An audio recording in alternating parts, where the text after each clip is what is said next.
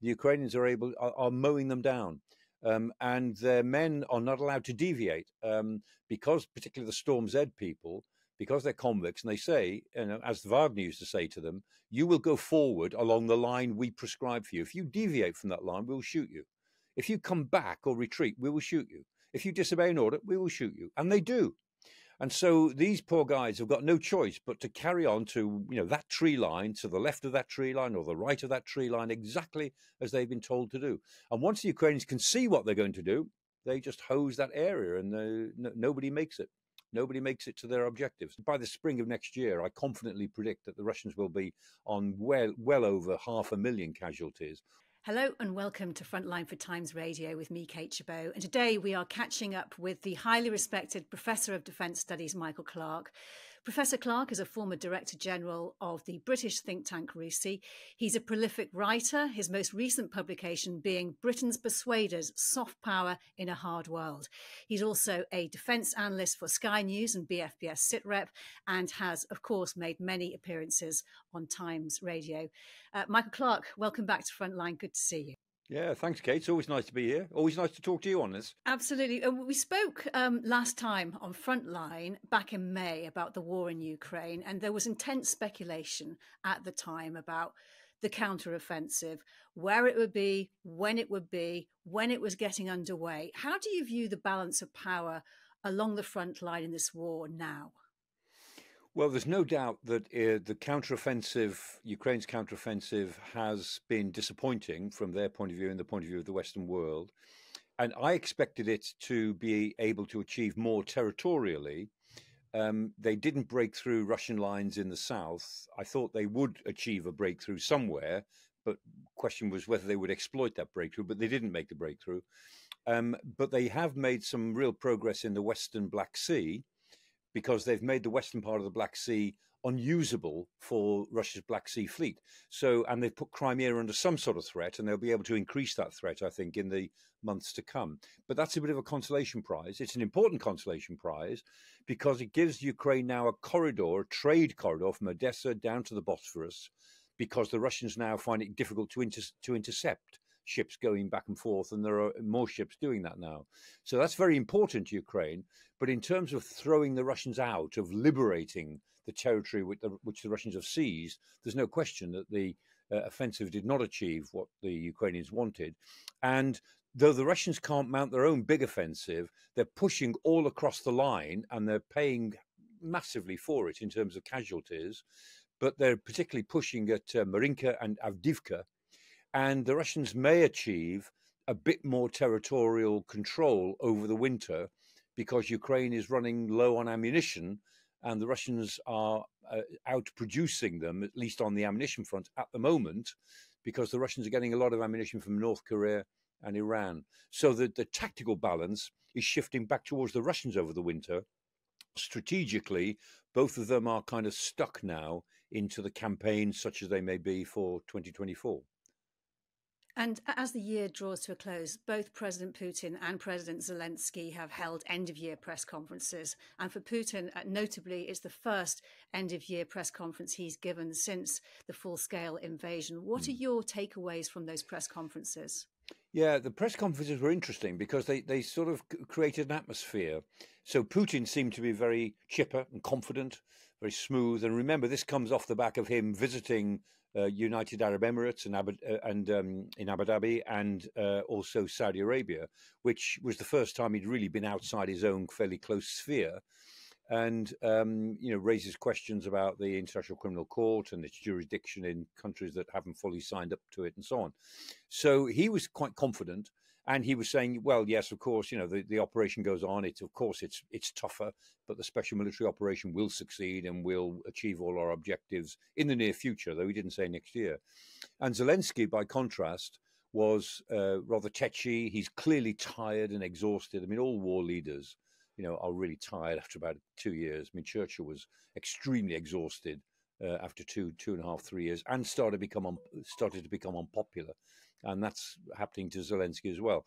So there was a marked difference in atmosphere, although Zelensky was just as defiant in his press conference as Putin was confident in his.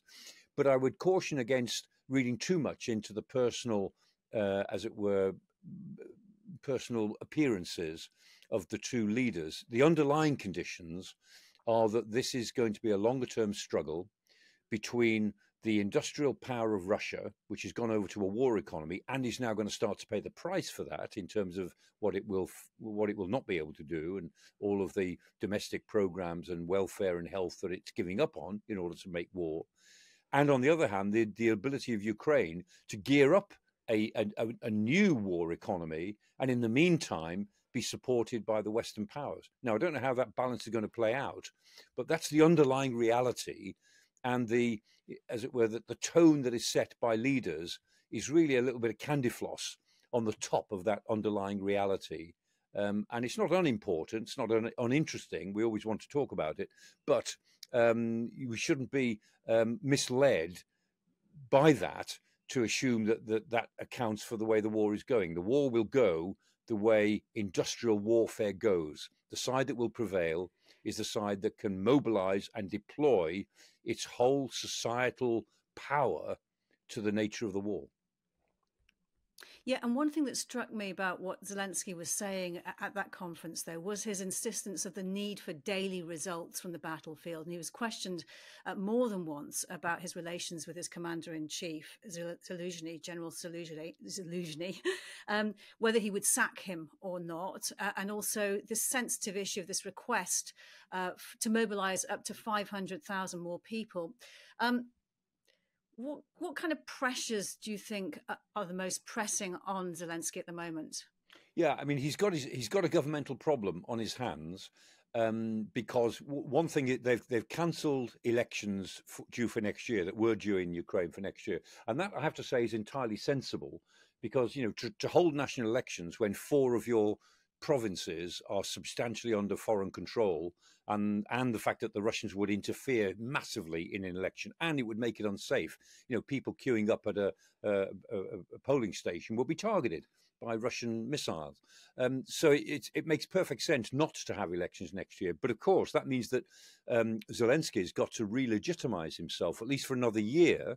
I mean, they can't put elections back more than 1 year, really, and they're going to have to face all those issues I've just raised in 2025, probably.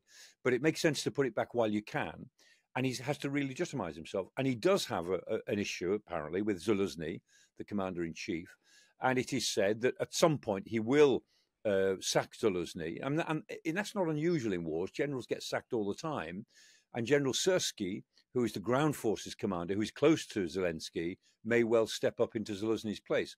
Now, if that happens and when it happens become key issues. Some have said, well, if the Ukrainians lose Avdiivka, which would be a fairly important loss tactically, that might be the moment when he would say to Zaluzhny, well, you've got to step down.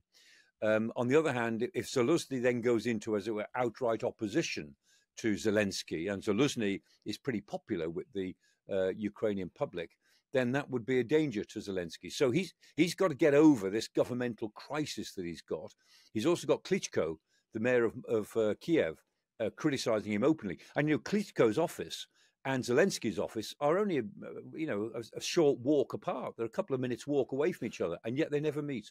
They never talk. And that seems very strange. And the argument is that Zelensky has become isolated, autocratic. He is tired. He's tetchy. He doesn't like criticism anymore. That's what is being said. And I think he's got to get over that. And I think maybe he could re-legitimize himself with as it were, a refreshed national government. And it is better to have your opponents inside the tent than outside.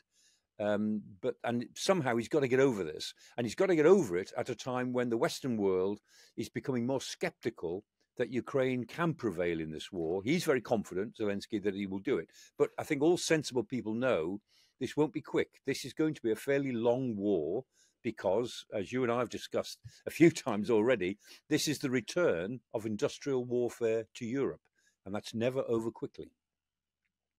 Yeah, and as you mentioned earlier, Russia being on this industrial war footing and the pressures that Zelensky is under, with the West perhaps being a little cynical as to how well Ukraine is doing. His recent trip to the US to unlock that $62 billion in military aid, it failed.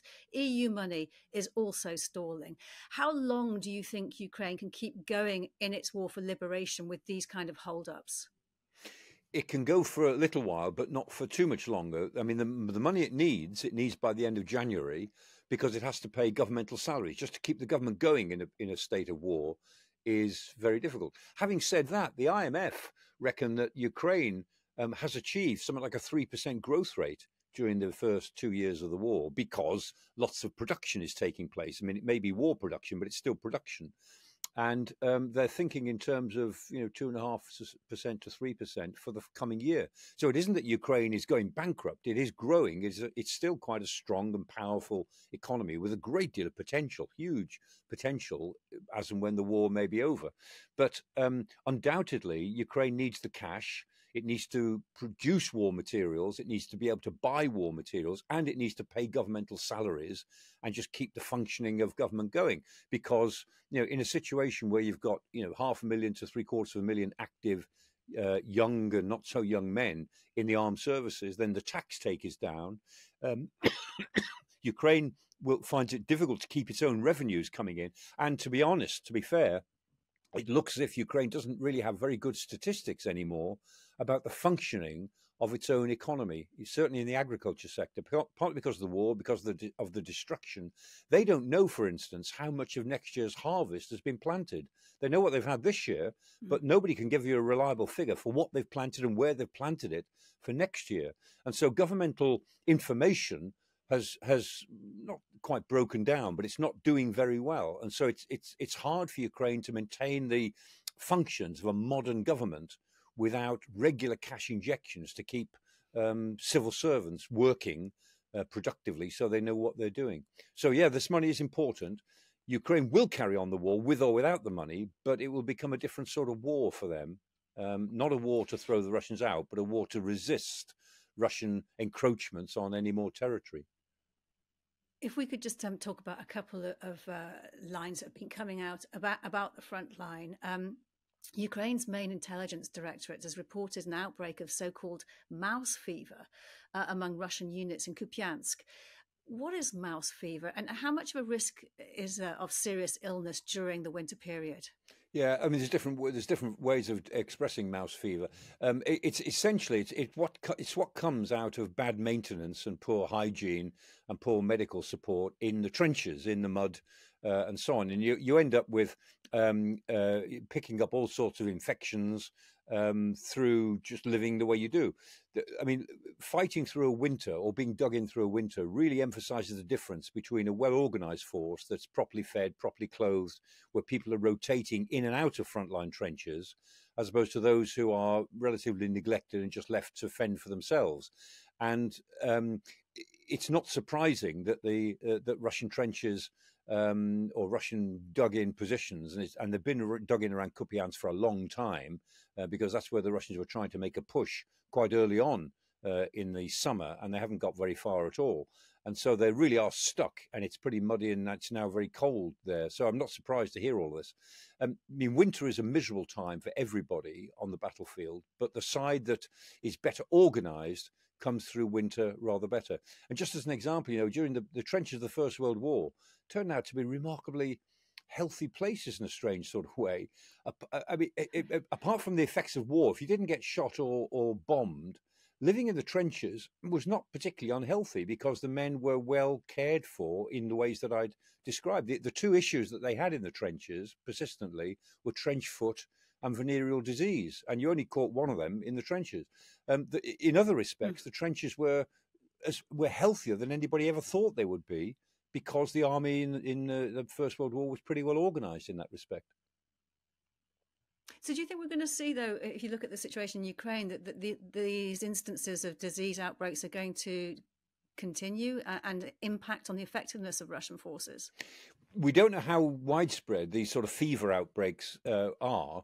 I wouldn't be surprised if they are quite widespread, simply because we know that Russia's frontline forces are really badly provided for, because they're not their main forces. Their elite forces are behind the lines, and they put their Storm Z people, who are the convicts, and some of their, the Mobics, the recently mobilized, the mobilized units, the conscripts. They put them in the front lines to act as a screen and as just human fodder, cannon fodder, really.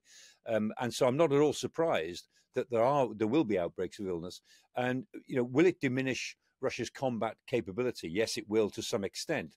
More importantly, it reduces the morale of Russian forces, and that seeps through into Russian society. You know, with about 350,000 casualties, that's dead and wounded already, and heading way past, you know, by the spring of next year, I confidently predict that the Russians will be on well over 500,000 casualties. All of those people have got families, and being told that this is a special military operation, this is not war, it's necessary, and so on. The messages coming out of the Kremlin are completely contradictory. That on the one hand, what is going on in Ukraine is a special military operation. On the other hand, Russia, the very existence of Russia and Russian culture is being threatened by the West through the Ukraine conflict. I mean, those are totally contradictory messages. And I think that during next year, as the Russians find they're having to pay quite heavily now for this war, they haven't so far, but next year they'll start to pay for it. That too, the problems on the very front line will filter through into a dissatisfaction. And how that will be expressed, we just don't know. But I'm sure it will be there, and I'm sure it will increase. We learned this week that Russia had fired a Killjoy hypersonic missile at Ukraine for the first time since the summer. And the MOD confirmed its use when Russian jets attacked Kyiv and the Starokotskiantyniv, if I can say it correctly, military airbase. How much better are Ukraine's air defences this winter compared to last? Yeah, the Killjoy, the Kinzhal missile, hypersonic. It's not really a hypersonic missile, but it's one of the big missiles that the Russians have got. They thought they were unstoppable, but actually they have been stopped in the past.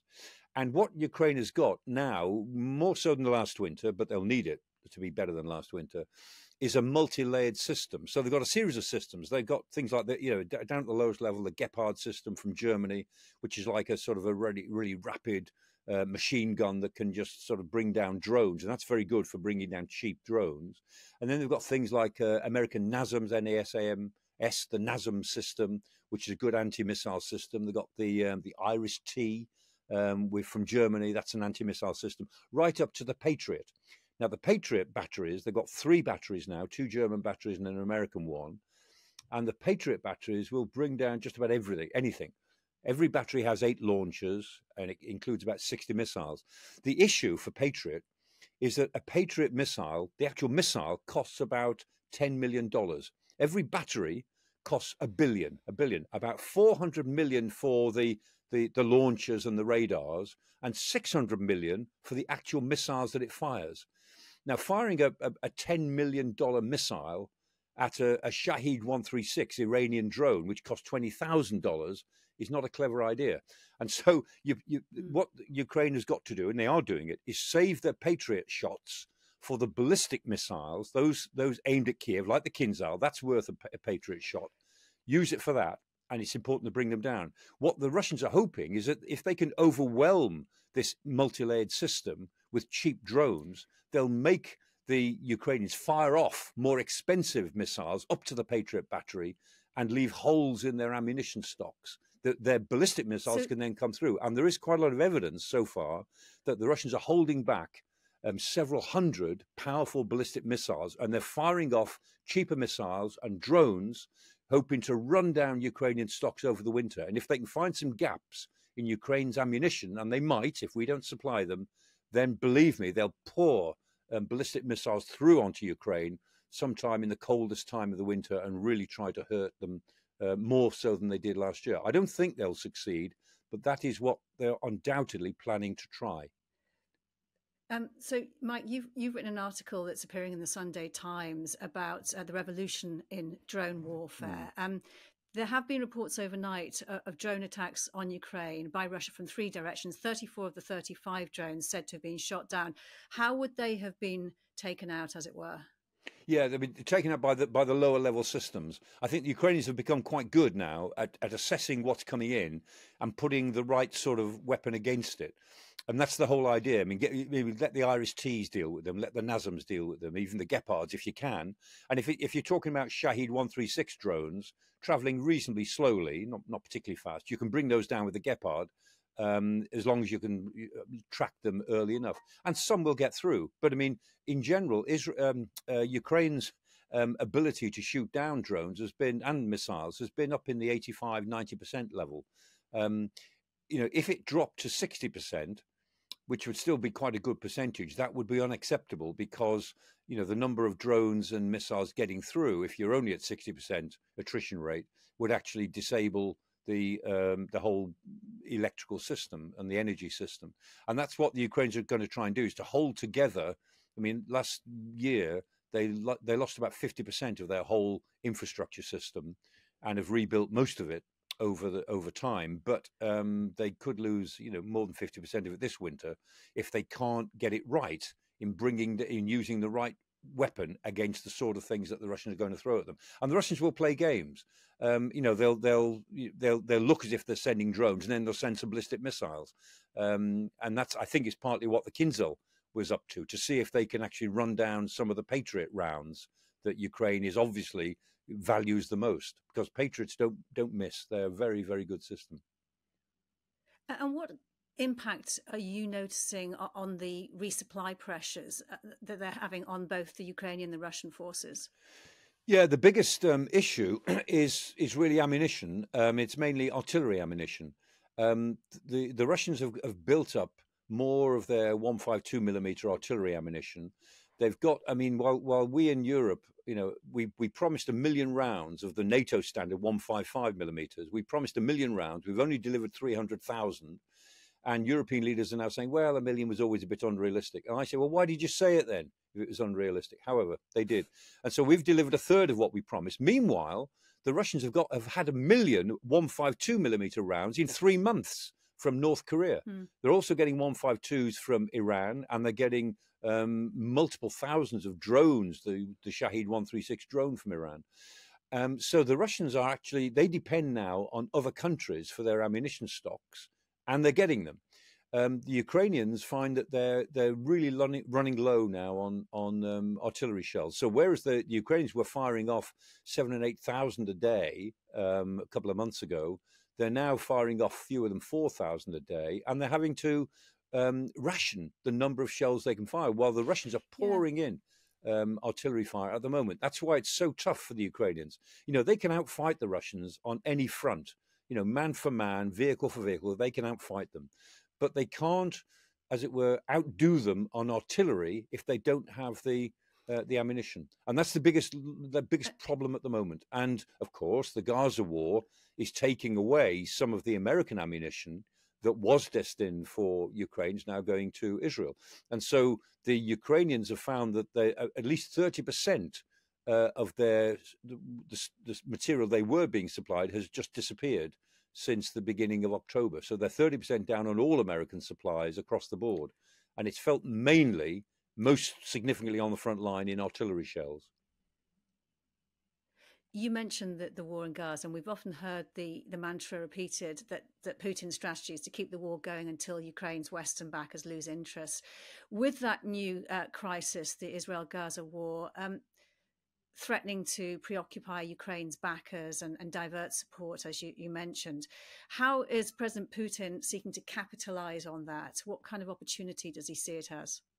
He's capitalizing on it quite handsomely from his point of view at the moment, partly by, as it were, letting Israel stew in its own juice in Gaza, partly by playing Netanyahu for a fool, which at the moment is not very difficult, by talking about calling for peace, by lining up with the global South and saying we've got to have a ceasefire, which means that Hamas gets away with the crime of October the 7th. And that it isolates America, makes America's support for Israel more and more politically costly for the United States.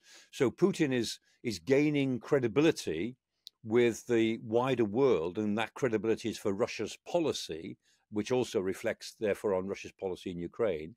He's gaining distraction of American politicians and America's effort towards Israel. And he's also gaining the opportunity, in a sense, to order his generals to push all around Ukraine, regardless of the cost. He's ordering them into some of these crazy offensives like Marinka and Avdiivka. And it's astonishing when you read the daily accounts, as I do, of what the Russians have been doing in the last 24 hours. The wanton, stupidity of what they're sending their men into is quite astonishing, to be honest. And he's ordering, or making sure that his military order, that they push everywhere all at once while this distraction lasts. It won't last forever, but this distraction will certainly go into the new year for probably a month or so before whatever is going to happen in Gaza takes a new turn, as the military operation is probably de-intensified by the Israelis. Won't be ended, but it'll drop down in levels of intensity. And when Gaza goes off the front pages a little bit, then attention will swing back to Ukraine. But by then, Putin hopes that his army will be on the front foot during the winter and will be able maybe to take the whole of the Donbass by the spring before the Ukrainians are able to do anything about it. That's, I'm sure, is what he hopes. You mentioned that the wanton stupidity that Putin is asking his soldiers to undertake. What struck you as the most stupid thing they've been asked to do? Well, they've dismounted their armor, so they're sending groups of men in on foot in small units. They're not, because it's hard for them to fan out at the moment. They're moving on sort of fixed paths. So if the Ukrainians only had enough ammunition, they could take them to pieces, because it's fairly obvious where they're coming from. Even so, when they get close to the Ukrainians are mowing them down. And their men are not allowed to deviate, because particularly the Storm Z people, because they're convicts, and they say, as Wagner used to say to them, you will go forward along the line we prescribe for you. If you deviate from that line, we'll shoot you. If you come back or retreat, we will shoot you. If you disobey an order, we will shoot you. And they do. And so these poor guys have got no choice but to carry on to, that tree line, to the left of that tree line or the right of that tree line, exactly as they've been told to do. And once the Ukrainians can see what they're going to do, they just hose that area, and nobody makes it. Nobody makes it to their objectives. And so they are literally expending multiple thousands of lives for the sake of 50 meters of, capturing a tree line. Now, there may be a point, because of the ammunition deficiencies which the Ukrainians suffer from, where they have to withdraw, and the Russians will suddenly walk, 5 or 6 kilometers and surround Avdiivka, and they've got it, because the Ukrainians will have to leave. That's possible. But the battle for the coke plant in the north of Avdiivka at the moment, this godforsaken coke plant, is something like Verdun in 1916, in the First World War. And the Russians have gone at it and gone at it and gone at it. First of all, they tried to bomb it. Then they tried to take it with tanks. Then they tried to take it with dismounted troops. Now they're trying to just take it with human wave attacks. And although the Ukrainians are absolutely exhausted in the coke plant, they're still holding it. Just to return to the Middle East for a moment, Michael, Operation Prosperity Guardian, led by the US, is this new task force of 10 countries to protect shipping in the Red Sea after several attacks by Houthi rebels from Yemen. Reported now that the US is considering strikes against them in Yemen itself. Given Russia's relationship with Iran, and Iran does back the Houthis, does Russia have any influence in this at all? They have influence with Iran, with the Iranians. Again, the Russians and the Iranians have made a sort of Faustian pact. There's nothing necessarily coincident about their long-term interests, but in the short term, they've decided to work together much more closely. And so it certainly suits Putin that the Iranians are prepared to allow the Houthis to take pot shots at everything going through the straits into the Red Sea, around the Gulf of Aden and so on. Whether Tehran is in full control of the Houthis, I'm not entirely certain. But certainly they influence them, and they provide the ammunition. I mean, interestingly, the Iranians have provided to the Houthis the Fatah 110 ballistic missile that they haven't given to the Russians. The Russians have asked them for the Fatah 110, and the Iranians, so far, they've given them lots of drones. They won't give them the ballistic missile, but they've given that to their Houthi friends, who are lobbing it, either at shipping or towards Eilat in southern Israel. I mean, 750 miles up the Red Sea. So one view is that what the Houthis are trying to do is provoke the United States into attacking them in order to draw the US into what would then be an unpopular operation that the global South would find unacceptable and so on. That's one view. The other view is that they really just do fancy their chances at closing the straits into the Red Sea, and therefore, as it were, gaining some political traction from the fact that they can control entrance into the Red Sea. Now, the United States is clear they won't do that. Britain is joining that as well. HMS Diamond is part of this task force. Although 10 nations are talked about in the task force, so far, Britain, France, United States, and possibly Bahrain are the only active members of it. There's a Bahraini vessel on its way, but that's it. I mean, it may have 10 members, but it's only got 3 active members. And of course, the United States is far and away the most important. But what I think we'll see in the Red Sea, and this all comes down to destroyers. Destroyers have the air defense assets. I mean, they're very good at using air defense missiles. That's what they do. You know, they're quite small ships, destroyers, but they're very powerful. And the Americans have got 3 active destroyers there now. Their air defense, the Arleigh Burke class air defense vessels. We've got HMS Diamond. The French have got a frigate there, which has got some of those capabilities. So what we'll see is a number of allied countries' destroyers sitting around up and down this 700 miles of the Red Sea, acting as a sort of layered air defense to protect shipping, but also to protect Israel from attacks into southern Israel from Yemen itself. And it's going to get very complicated. It may turn out to be a sort of a tanker war, because it's very important for the Western powers to be able to say to world shipping, look, we will keep the Red Sea safe. And the danger is that at some point, if they can't convince world shipping that they can use the Red Sea, and you know, if they can't use it, then costs go up and it hurts the world economy quite considerably, actually. If they can't use the Red Sea, then the temptation will be, okay, we'll just have to take the Houthis out. And then the Americans and its allies find themselves, as it were, getting involved in the war in Yemen, which will be a new ball game.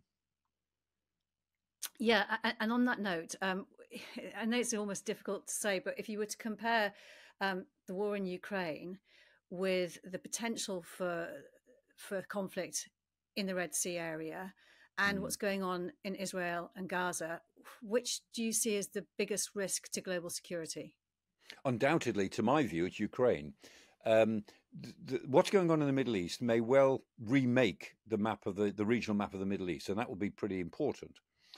But what's going on in Ukraine is more globally significant, because it is the fundamental challenge of the dictatorship of Putin, backed up by the dictatorship of Xi Jinping, and dictators and criminal gangsters all around the world are watching to see what happens. And so, whether we like it or not, you know, the Western world has committed itself to the defense of Ukraine. And if after all we've said for 2 years, we're in it for as long as it takes, we will not allow Ukraine to be occupied. We insist that we will make sure that Putin loses. After all we've said, if we can't back up that with effective action, if we're unable to continue these brave words, back up these brave words after 2 years, then the rest of the world will take note. And the era of Western influence will be over. It's as simple as that. And the 21st century, you know, will go down not as the century of liberal democratic world order, as the 20th century largely was. It'll be the century, the new dark age, as I call it, of dictatorship and gangsterism. And we're moving towards that at the moment. So the war in Ukraine is globally more important than what happens in the Middle East, even though what happens in the Middle East normally we would say is pretty dramatic. And against that backdrop, how is President Putin trying to stoke divisions and open up new fronts elsewhere in the world? Yeah, I mean, his ability to do that physically is relatively limited, because he's having to devote all of his military machinery to the war in Ukraine, which is absorbing it all. However, Russia is very good at fighting, as it were, total campaign, much better than we are. Though we understand what he's doing, we're not able to imitate it so easily because we're open and free societies. But the Russians use everything. They use every sort of subversion, every sort of propaganda, every sort of cyber criminality, ransomware. We talk about a lot. One of the committees I work with in Parliament has just done a big report on ransomware, and most of the ransomware, you know, traces it. You can trace it back to Russia, to former Soviet Union territories, or North Korea. They know what they're doing. So the technique, I think, what we'll see from Putin is, although his army is fully occupied in Ukraine, we will see Russian interference and subversion anywhere in the world where he thinks he can distract the West, cause problems for the West, diminish Western influence, give the West something else to worry about. I mean, he's got plenty that he should worry about in his own sphere of influence, as he sees it, in Georgia, in the Baltic states in relation to Moldova. He's got a lot to worry about. However, he will actually try to make 2024 a really difficult year for the Western powers, and the Russians have the breadth of policy instruments that we don't have to actually implement that, to actually do something about it. They've got more levers to pull to create problems than we have. In Ukraine, President Putin stated his ambitions remain unchanged: denazification of Ukraine, as he calls it, demilitarization and neutral status, whereas Zelensky also in no mood to compromise on the restoration of Ukraine's pre-1991 borders. There will be no peace negotiations anytime soon. What do you predict for 2024? I think 2024 is going to be a bit like 1942 was in the Second World War. It's a year of, after early battles and a sort of a creation of a front line or a situation, I think we'll see consolidation on both sides. Neither Ukraine nor Russia is likely to be capable of a strategic offensive until 2025. The Ukrainians might be capable of something during 2024 if the West is prepared to supply them properly. But if the West isn't prepared to supply them, the Ukrainians will hunker down and get through 2024 while the Russians build up. And so I think it'll be one of these stasis years. Undoubtedly, there'll be things that surprise us, and the Ukrainians intend there to be some surprises. I think the Ukrainians have a good opportunity to isolate Crimea and cause Putin real strategic problems in Crimea. That won't win the war for them, but it will be a considerable strategic bonus that they will take into any offensive that they can then operate toward the end of the year, or more likely in 2025. So I think 2024 is a bit like 1942. Wars can't be regarded as boring. But a lot of people said 1942 was quite a boring year in the Second World War because it was that year of transition between losing all the time for the Western world from 1939 to 1942. And then by the end of 1942, winning all the way through to 1945. Whether 2024 will be like that for the Ukrainians, we don't know, but it has that feel about it, a year of preparation, expectation, and worry. This week, the former Foreign Secretary William Hague, he wrote in the Times that next year presents a pivotal moment in the war, which he says more than anything else that might happen in 2024, the huge number of elections, the path of interest rates, the rows over migration, that this will decide the fate of Europe and the future of the West. Then is he right, do you think? Absolutely. I agree with every word of that. And I mean, that's one of the things I've been saying, is that the future of the war will be largely, as it were, determined next year by what happens in Washington, in Moscow, in Beijing, in Tehran, in Brussels, in London, and not by what happens in Tokmak, in Kramatorsk, in Svatove, Kreminna. The front line will be the front line, which is not to say that it's not worth fighting for, it is. But the strategic direction of the war will come down to whether the West is prepared to back up everything it's said in the last 2 years, or whether actually we don't have the wherewithal or the courage or the vision to do what is in our own best interests. And that's what the dictators and the gangsters are banking on, that ultimately, just the way the dictators in the 1930s saw the democracies, they were so contemptuous. They thought these people talk big things, they never do it. Well, eventually, in the 1930s, we did do it. Whether we'll do it again in this century is now the big question. Michael Clarke, Professor Michael Clarke, good to speak to you. Thank you so much for your time. Pleasure.